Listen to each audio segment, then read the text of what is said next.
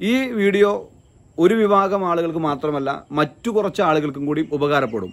അത് എത്ര രൂപ ചെലവായി എന്ന് ചോദിക്കുന്ന ആളുകളുണ്ട്.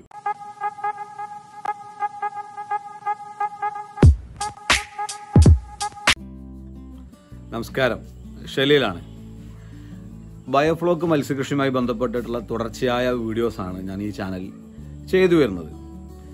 അതുപോലെ തന്നെ വലിയൊരു വിഭാഗം കർഷകർ ബയോഫ്ലോക്ക് മത്സ്യകൃഷിയുടെ സബ്സിഡിക്ക് വേണ്ടി പഞ്ചായത്തുകൾ, മുനിസിപ്പാലിറ്റികൾ, കോർപ്പറേഷനുകളൊക്കെ അപേക്ഷ കൊടുത്തിട്ടുണ്ട്.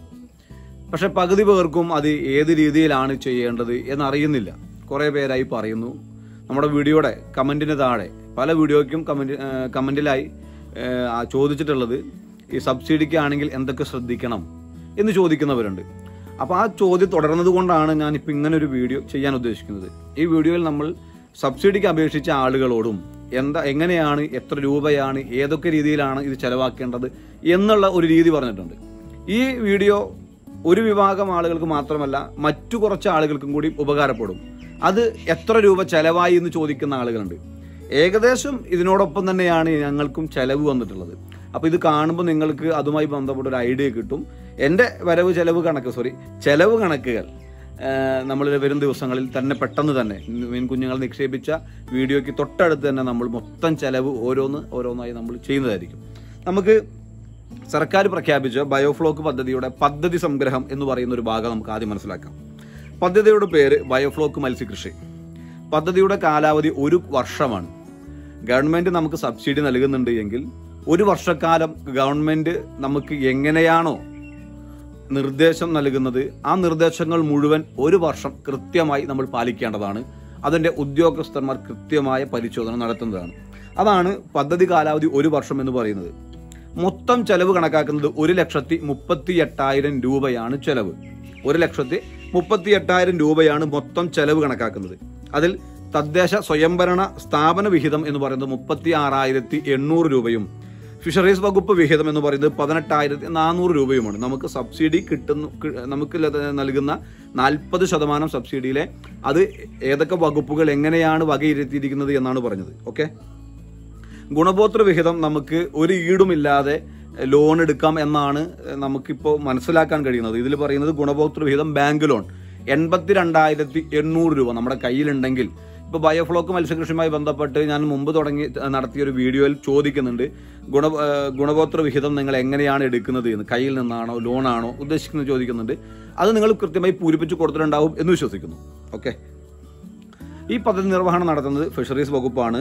പദ്ധതിയുടെ മേൽനോട്ടം തദ്ദേശ സ്വയംഭരണ സ്ഥാപനവും, അത് പഞ്ചായത്താണെങ്കിൽ പഞ്ചായത്ത്, കോർപ്പറേഷൻ അല്ലെങ്കിൽ കോർപ്പറേഷൻ, ഒപ്പം ഫിഷറീസ് വകുപ്പും കൂടിയാണ് ബയോഫ്ലോക്ക് മത്സ്യകൃഷിയുമായി ബന്ധപ്പെട്ട ഈ സബ്സിഡി കൃത്യമായി നിർവഹിച്ചു പോകുന്നത് അല്ലെങ്കിൽ മേൽനോട്ടം നടത്തി കൊണ്ടുപോകും. ഈ ബയോഫ്ലോക്ക് മത്സ്യകൃഷിയുമായി ബന്ധപ്പെട്ട നേട്ടം എന്ന് പറയുന്നത് ബയോഫ്ലോക്ക് മത്സ്യകൃഷിയുമായി ബന്ധപ്പെട്ടിട്ട് നേട്ടമായിട്ട് ഇതിൽ കണക്കാക്കുന്നത് 500 കിലോ 0.5 ടൺ 500 കിലോ ആദ്യ വിളവെടുപ്പിൽ 6 മാസത്തിനുള്ളിൽ നടത്തുന്ന ആദ്യ വിളവെടുപ്പിൽ കിട്ടുമെന്നാണ് പറയുന്നത്. 1 വർഷത്തിൽ 2 വിളവെടുപ്പാണ് ചെയ്യുന്നത്. പലരും 4 മാസത്തിൽ വിളവെടുക്കുന്നവരുണ്ട്, 5 മാസത്തിൽ വിളവെടുക്കുന്നുണ്ട്. പക്ഷെ 6 മാസമാണ് ഒരു വിളവെടുപ്പിന്റെ കാലാവധിയായി സബ്സിഡി ഇനത്തിൽ അപേക്ഷ നൽകുന്ന അല്ലെങ്കിൽ സബ്സിഡി ലഭിക്കുന്ന ബയോഫ്ലോക്ക് മത്സ്യകൃഷിയിലേക്ക് പ്രധാനമായും പറയുന്നത്. ഇതിൽ ഇടാൻ പറ്റുന്ന മത്സ്യം എന്ന് പറയുന്നത് നൈൽ തിലാപ്പിയ, അതാണ് ഗിഫ്റ്റ് തിലാപ്പിയ എന്നൊക്കെ പറയും. മറ്റ് ആസാം വാള, മുഷി, അതുപോലെ വനാമി, ഇതൊക്കെ ആഗ്രഹിക്കുന്ന ആളുകളുണ്ട്. പക്ഷെ സബ്സിഡി ഇനത്തിൽ സബ്സിഡി പ്രതീക്ഷിച്ചിട്ടാണ് നമ്മൾ ബയോഫ്ലോക്ക് കൃഷിയിലേക്ക് ഇറങ്ങിയിരിക്കുന്നത് എങ്കിൽ, അതിനാണ് നമ്മൾ അപേക്ഷ കൊടുത്തിരിക്കുന്നത് എങ്കിൽ, ഇത് ഈ മത്സ്യം ഗിഫ്റ്റ് അല്ലാണ്ട്, തിലോപ്പിയ അല്ലാണ്ട് വേറെ ഒന്നും നമുക്ക് ഇതിൽ ചെയ്യാൻ കഴിയില്ല. സുഭിക്ഷ കേരള പദ്ധതിയുമായി ബന്ധപ്പെട്ടുകൊണ്ടാണ് ഈ ഒരു സബ്സിഡിയൊക്കെ ഇപ്പോൾ യുദ്ധകാലാടിസ്ഥാനത്തിൽ പ്രഖ്യാപിച്ചിട്ടുള്ളത്. ഇതിൽ ഒരുപാട് ഘട്ടങ്ങളുണ്ട്, നമ്മൾ അതൊന്നും ഞാൻ വിശദീകരിക്കാൻ ഉദ്ദേശിക്കുന്നില്ല. പിന്നെ നമ്മൾ പ്രധാനമായും പദ്ധതി ചെലവ്, ഇതാണ് ഏറ്റവും കൂടുതൽ ആളുകൾക്ക് അറിയേണ്ടതും കേൾക്കേണ്ടതും. ഇപ്പം ഞാൻ ചിലപ്പോൾ ഒരുപക്ഷെ മുൻപ് പറഞ്ഞിട്ടുള്ളതൊക്കെ സ്കിപ്പ് ചെയ്ത് പോയിട്ടുണ്ടാവും. നമുക്കറിയേണ്ടത് നമ്മുടെ കയ്യിൽ നിന്ന് എത്ര ചിലവാകും, നമുക്ക് എത്ര ലഭിക്കും എന്നതൊക്കെയാണ് എല്ലാവർക്കും അറിയേണ്ടത്. അതിൽ പ്രധാനമായി ശ്രദ്ധിക്കേണ്ടത്, ഞാൻ ആദ്യമേ പറഞ്ഞു, 1,38,000 രൂപയാണ് മൊത്തം ചെലവായി കണക്കാക്കുന്നത്. 1,38,000 രൂപ. അതിൽ ഏതൊക്കെ, എങ്ങനെയൊക്കെ, എന്തിനൊക്കെ, അത് നമ്മൾ കൃത്യമായി മനസ്സിലാക്കണം. ആദ്യമേ തന്നെ പറയട്ടെ, ഒന്നാമത്തെ കാര്യം, ബയോഫ്ലോക്ക് ടാങ്ക് 550 GSM ആയിരിക്കണം. 550 GSM ആയിരിക്കണം. എനിക്ക് വന്നിരിക്കുന്നത് ഏതാണ്ട് 11,900 രൂപയായിരുന്നു. പല മോഡൽ ഉണ്ട് പറയുന്നു, പല ബ്രാൻഡ് ഉണ്ടെന്ന് പറയുന്നു. ഓക്കെ, 550 GSM PVC ആവരണം ചെയ്യപ്പെട്ട HDP ഷീറ്റ് 5 മീറ്റർ വ്യാസവും 1.2 മീറ്റർ പൊക്കവുമുള്ള, നടുക്ക് വെള്ളം വാർക്കാൻ സൗകര്യമുള്ളതും. ഇതാണ് ടാങ്കുമായി ബന്ധപ്പെട്ട കാര്യം പറയുന്നത്. ഇതിന് ഒരു യൂണിറ്റിന് അളവ് കണക്കാക്കപ്പെട്ടിരിക്കുന്നത് 35,000 രൂപയാണ് ഈ പറയുന്ന ടാങ്ക് നിർമ്മാണത്തിനും അതിനുള്ളിലെ 550 GSM ഉള്ള PVC ആവരണത്തോടു കൂടിയുള്ള ടാങ്ക് നിർമ്മാണത്തിന് വേണ്ടി സർക്കാർ മാറ്റിവെച്ചിട്ടുള്ള അല്ലെങ്കിൽ കണക്കാക്കുന്ന തുക 35,000 രൂപയാണ്. അപ്പോൾ ഇതിൽ ഉൾക്കൊണ്ടായിരിക്കണം, ഇതിൽ ഒതുങ്ങിക്കൊണ്ടായിരിക്കണം നമ്മുടെ പ്രവർത്തനം എന്ന് മനസ്സിലാക്കണം. കൃത്യമായ ബില്ലുകൾ വേണം. അതുകൊണ്ട് ആ പറയുന്ന ചട്ടക്കൂടിനുള്ളിൽ നിന്നുകൊണ്ടായിരിക്കണം സബ്സിഡി ആഗ്രഹിക്കുന്നവർ ഇത് ചെയ്യാൻ. രണ്ടാമത്തെ കാര്യം മേൽക്കൂരയാണ്. മേൽക്കൂരയ്ക്ക് സർക്കാർ വകയിരുത്തുന്നത് കണക്കാക്കിയിട്ടുള്ളത് 5,600 രൂപയാണ്. മഴവെള്ളം, നേരിട്ടുള്ള വെയില്, ഇതൊക്കെ ഒഴിവാക്കുന്നതിനും ഒരു പരിധി വരെ തടയുന്നതിന് വേണ്ടിയിട്ടാണ് മേൽക്കൂര പറയുന്നത്. രണ്ടാമത് പ്രധാനപ്പെട്ട ഒരു ഘടകമായി തന്നെയാണ് കണക്കാക്കിയിട്ടുള്ളത്. 5,600 രൂപയാണ് മേൽക്കൂരയ്ക്ക് കണക്കാക്കിയിട്ടുള്ളത്. മൂന്നാമത്തെ കാരണം വൈദ്യുതീകരണം, പ്ലംബിംഗ്, എയറേഷൻ 5,000 രൂപ. വൈദ്യുതീകരണം, പ്ലംബിംഗ്, എയറേഷൻ. എനിക്ക് തോന്നുന്നത് ഒരു പക്ഷേ ഇൻവേർട്ടർ വെച്ച് നമ്മുടെ പോണ്ടിലേക്ക് ഉള്ള മറ്റേ വൈദ്യുതീകരണം, പിന്നെ ഡ്രെയിനേജ് സിസ്റ്റം സെറ്റ് ചെയ്യാനുണ്ട്, എയറേഷൻ സെറ്റ് ചെയ്യാനുണ്ട്. അതിന്റെ കൂലിയായിട്ടായിരിക്കണം 5,000 രൂപ കണക്കാക്കിയിട്ടുള്ളത്. രണ്ടാമതാണ് എയർ പമ്പ്. 120യുടെയോ അല്ലെങ്കിൽ 140യുടെയോ എയർ പമ്പ്. നമ്മൾ ഉദ്ദേശിക്കുന്നത് 5 പോണ്ടാണ്, 5 ഡയാമീറ്ററിന്റെ പോണ്ടാണെന്നുണ്ടെങ്കിൽ 2 എണ്ണം നിർബന്ധമാണ്. ഇതിൽ എഴുതിയിരിക്കുന്നത് 7,500 രൂപയാണ്. 2 എണ്ണത്തിന് 15,000 രൂപയാണ് കണക്കാക്കിയിരിക്കുന്നത്. പക്ഷേ എനിക്ക് കിട്ടിയത് 7,500 രൂപയ്ക്കല്ല, 8,200 രൂപയ്ക്കാണ്. അതിനുശേഷം 7,000 രൂപയ്ക്ക് വാങ്ങിയവരുമുണ്ടും എന്ന് പറഞ്ഞു കേൾക്കുന്നു. ഓക്കെ, അപ്പോൾ 15,000 രൂപയാണ് അങ്ങനെ മാറ്റി വെച്ചിട്ടുള്ളത്. പിന്നുള്ളത് ഇതിന് ഏറ്റവും സുപ്രധാനമായ ഒരു വിഷയമാണ് ജനറേറ്റർ എന്ന് പറയുന്ന സംവിധാനം. കറണ്ട് 24 മണിക്കൂർ നിർബന്ധമാണ്. എയറേഷൻ സംവിധാനം നിലയ്ക്കാൻ പാടില്ല. അപ്പോൾ അതിനു വേണ്ടിയിട്ട് മാറ്റി വെച്ചിട്ടിരിക്കുന്ന തുക എന്ന് പറയുന്നത് 15,000 ഒരെണ്ണത്തിന് 20,000 രൂപയാണ്. അതിൽ എഴുതിയിരിക്കുന്നത് ജനറേറ്റർ, ഇൻവെർട്ടർ എന്നൊക്കെ എഴുതിയിട്ടുണ്ട്. 20,000 രൂപയാണ് അതിന് മാറ്റി വെച്ചിരിക്കുന്നത്. നിർബന്ധമായ കാര്യമാണ്, ഏറ്റവും പ്രധാനപ്പെട്ട ഒരു ഘടകമാണ്. ഓക്കെ, അടുത്ത ബയോഫ്ലോക്ക് കോൺ ഗുണനിലവാര കിറ്റ്. നമ്മൾ ഈ എന്താ പറയുക, ഈ ടെസ്റ്റുകൾ നടത്തുന്നതിന് വേണ്ടിയിട്ടും അതിന് ഏറ്റവും ക്വാളിറ്റിയുള്ള ഗുണനിലവാരം അത് എടുത്തു പറഞ്ഞിട്ടുണ്ട്. ഏറ്റവും ക്വാളിറ്റിയുള്ള കിറ്റ് തന്നെ എടുക്കണം. അതിന് 5,000 രൂപയാണ് മാറ്റി വെച്ചത്. ടെസ്റ്റ് കിറ്റുകളാണ് പറയുന്നത്. ഓക്കെ, പിന്നുള്ളത് പ്ലാസ്റ്റിക് ക്രേറ്റ്, ത്രാസ്, ബാരൽ, വല. നമ്മുടെ മുകളിൽ ഈ പക്ഷികളൊക്കെ ഒന്ന് കൊണ്ടുപോകാതിരിക്കുന്നതിനും, അതുപോലെ നമ്മൾ തൂക്കത്തോട് കൂടിയിട്ട് തീറ്റ കൊടുക്കുന്നതിനും, വിളവെടുപ്പ് സമയത്ത് വിൽക്കുന്നതിനൊക്കെ ത്രാസ് നമുക്ക് ആവശ്യമുണ്ട്. അതുപോലെ അത് കൃത്യമായി വാങ്ങേണ്ടതുണ്ട്. അതിന് 5,700 രൂപ. പിന്നെ യാദൃശ്ചിക ചെലവ് എന്ന് പറഞ്ഞിട്ട് 700 രൂപ. ഇതിൽ കണക്കാക്കാൻ 92,000 രൂപയാണ് നമ്മൾ തുടങ്ങുമ്പോൾ നിർമ്മാണവുമായി ബന്ധപ്പെട്ട നമുക്ക് ചെലവ് വരുന്നത് 92,000 രൂപ. പിന്നെ ആവർത്തന ചെലവായിട്ടാണ് കണക്കാക്കിയിട്ടുള്ളത്. മത്സ്യക്കുഞ്ഞ് 4 അല്ലെങ്കിൽ 6 സെന്റിമീറ്റർ നീളം 8 രൂപയാണ് കണക്കാക്കിയിട്ടുള്ളത്. 8 രൂപയാണ് കണക്കാക്കിയിട്ടുള്ളത്. 1,250 എണ്ണം 10,000 രൂപ. 8 രൂപയാണ് മത്സ്യക്കുഞ്ഞുങ്ങൾക്ക് കണക്കാക്കിയിട്ടുള്ളത്. 1,250 എണ്ണം 10,000 രൂപ. ഓക്കെ, തീറ്റ 40% പ്രോട്ടീനുള്ള 52 കിലോഗ്രാം 52 കിലോഗ്രാം 2,600 രൂപ. അതായത് 50 കിലോ. തുടക്കം 1.5 മാസക്കാലം കൊടുക്കുന്ന 0.8, 0.6 എന്ന് പറയുന്ന രീതിയിലേക്ക് അതിൽ കൊടുക്കുന്ന തീറ്റയിൽ 40% പ്രോട്ടീൻ ആയിരിക്കും. അതിന് വലിയ വിലയാണുള്ളത്. പക്ഷേ ഈ വാങ്ങുന്ന വിലയ്ക്ക് തന്നെ നമുക്ക് 3 മാസം കഴിഞ്ഞാൽ 40 കിലോ ഇതേ വിലയ്ക്ക് കിട്ടും എന്നുള്ളതും കൂടി സത്യമാണ്. ഓക്കെ, അതിൽ തീറ്റയ്ക്ക് പറഞ്ഞ 40% പ്രോട്ടീനുള്ള 52 കിലോ തീറ്റ 2,600 രൂപ.